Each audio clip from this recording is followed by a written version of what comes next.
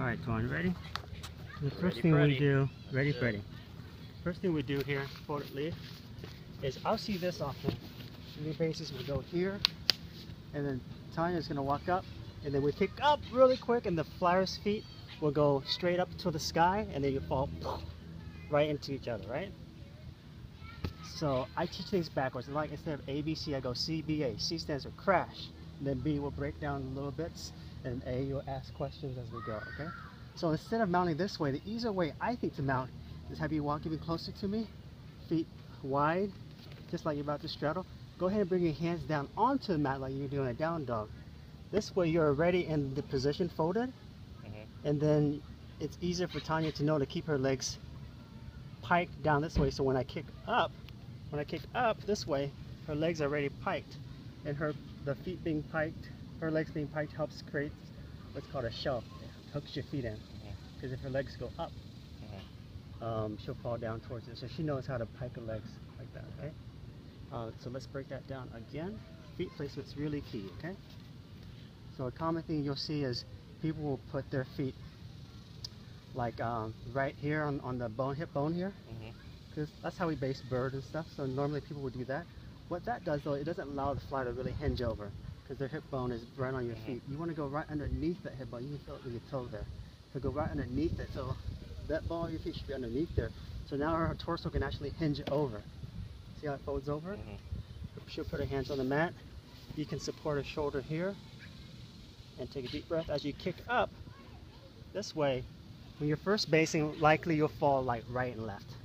This left and right. If you fall back this way, big deal. She lands on her feet. If she starts coming over this way, it could be bad too. So Tanya, if you feel like whenever you're about to fall, just like when you're about to fall in side star, your goal as the base, this is how you base spot it. If she's starting to fall over, you want to lower your legs right away, but keep your arms up. So this is helping her get more upright into her natural position as a biped. Is you want to, as much as possible, help your fly get back on her feet. So the moment she falls, you drop your feet and keep your hands up. And your job as a flyer is, if you're starting to fall, let's say you were in side star like you did one time, right? Over here. The moment you start to fall, if you're a new base doesn't understand the concept of dropping the feet, you've got to bring your feet down and your hands down. So I think you said you were doing side star on oh sorry. Hip? Yeah. Okay, I'll slow down. My fault. Let's come over here. Find the leg here. I'm demonstrating the fall maybe you had last time. If you're in side star here and there's a fall, you've got to know to bring your feet down and your hands down. And this right one away. down? Yeah, both. Because whenever you're bound on a leg, it's dangerous for you. So you have to be really mindful anytime you do a position where you're bound. You've got to let go of that bind, okay? Sometimes it's really difficult to judge exactly which direction I'm moving in when I'm up there. Upside down, totally. Yeah. Completely. So I'm not sure if we're sliding down or he's just readjusting his balance. Yeah. Okay. So I was a little rough with the hips. We'll be a little more gentle. You've been doing a lot of stuff. There. We'll do a lot of flying happens, okay? So one more time, Twan. She's gonna walk up towards you. You're gonna lower hip bones, so right there. Feet underneath the hip bones, out, V shape. She's gonna come over, place her hands on the mat. She's gonna get into that shape, folding over. You take a deep breath in. You'll squat up.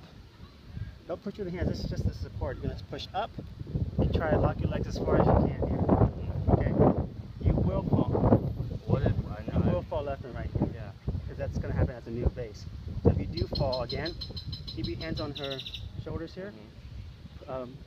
Push them up. Drop your feet down. And so she'll still fall towards you, but at least she'll be able to. She has more of an upright position to be able to support herself. Okay. So drop your feet, hands up. So more likely to fall back and forth this way. So let's just practice that. Practice and then just get get up up and ask. And then like, yeah, 'cause